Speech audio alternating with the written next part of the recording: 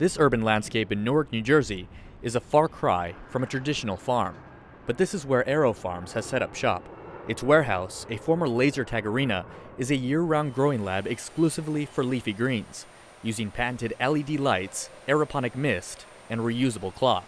AeroFarms co-founder and CEO David Rosenberg says the company's decision to focus on leafy greens was a win for both the company and the environment. We could take a seed, we could grow it using 95% less water.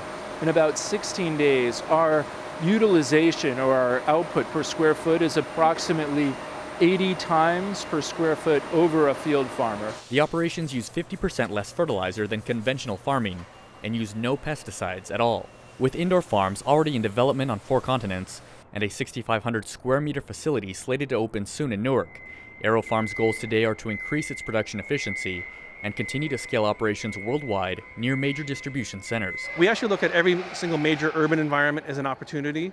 We look at things like urban density. We think about population. We think about people who are eating leafy greens. Has a lot of punch. Definitely. The company's farms also serve as tasting labs.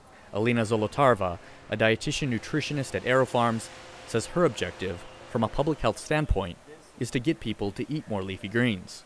For this to happen, taste is essential. Americans especially don't eat enough vegetables. And so for me, the most exciting part is all the different flavors that we have here. It makes eating your vegetables so much more exciting and so much more fun. So much fun that middle school students at nearby Phillips Academy have their own miniature AeroFarms growing lab, which they monitor and harvest for seed-to-table lunch recipes. Ramon Taylor, VOA News, Newark, New Jersey.